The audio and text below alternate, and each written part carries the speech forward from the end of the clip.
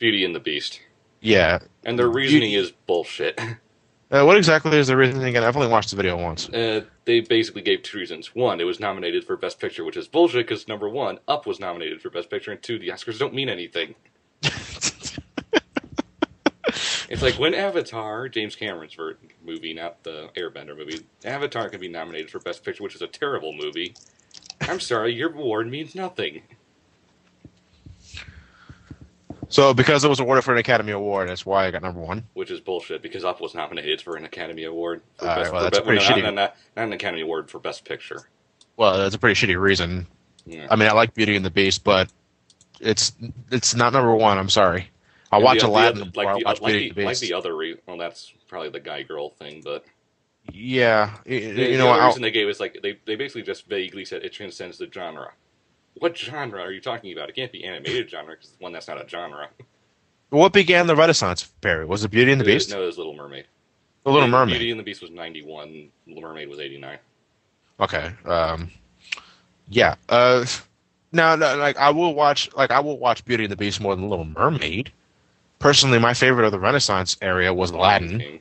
Mine was Lion King, but mine was Aladdin. I'm sorry, this is not on this. It's not on this list at all. Why not? It's not even the best Renaissance film. How can it be the best animated of all time? I don't. For Beauty and the Beast, it's like. I'm sorry, it's not. It can be on the list. That's fine, but not number one. Is it better than Incredibles? No. Is it better than Toy Story 1 Toy Story? or 2? No. Is it better than Iron Giant? No. No, I'm sorry, it's not. Is it better than Spirited Away or Mononoke? No. Look, I'll give it props. It's greatly animated. I know animation. I know how to judge animation well, but it's number one. No, I'm sorry, it's not. I know it's your opinion. I know, but I just don't agree that number one should be Beauty and the Beast. I'm sorry. Frankly, it's not. Again, I get the reasoning. It's not even the best Renaissance movie. No. Now, but if you had to pick a number one out of all these films, or you could just bring up a film that you thought they should have been on the list, what do you think? Well, I'm very pissed off Secret of NIMH isn't on here. It's Don Bluth's best work. Secret of NIMH? Well, I've only seen the movie like once or twice. It's a great movie. Wallace and Gromit isn't on here, which is wonderfully animated the way it is. Yeah, what do you think? Why do you think Wallace and Gromit, actually? Because it's very quirky. The animation is very nice to watch, despite the fact that it's claymation, which is always kind of a bit rough. Yeah. It's the best claymation movie. And it's just fun to watch. I mean, maybe it doesn't deserve to be on the list. Maybe it's not. That's just my opinion. I wouldn't put it very high on the list, but I would put it on here over something like, Fantastic Mr. Fox, which frankly didn't do anything for me. Well, I'm still amazed Mononoke didn't get on here. Yeah, I think Princess Mononoke should have had some kind of spot in there. Like people probably wouldn't agree. Maybe the violence turned off some people. But it's not for kids. It's not for kids. But it's still a great animated film. Let's see. I already mentioned Aladdin. Yeah. I'm sorry, I love that fucking film. Disney's Aladdin, by the way, if anyone is questioning me.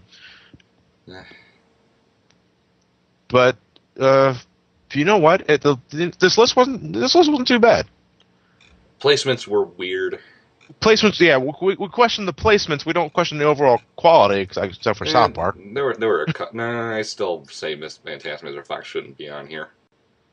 I never watched it, so I really can't say anything about it. I take out Mr. Fox and replace it with either Secret of NIMH or Mononoke. Or Wallace and Gromit. To be honest, it's borderline, but I would put it on here just because I like the movie. Oh, okay.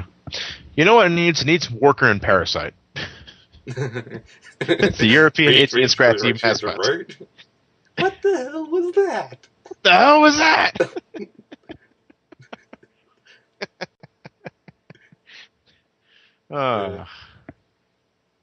I think that's all we need to say, actually.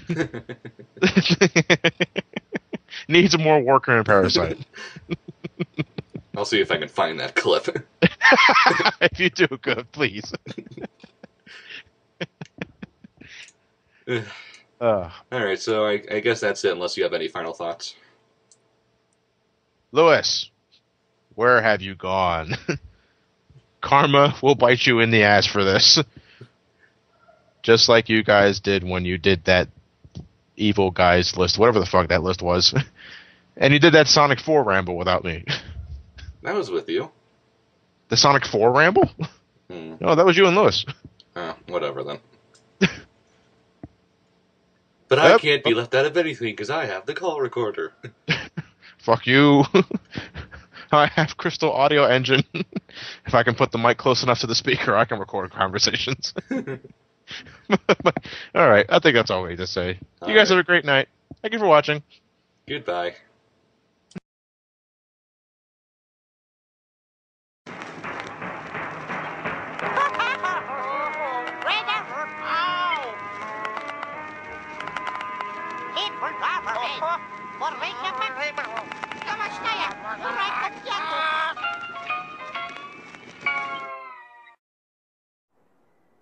What the hell was that?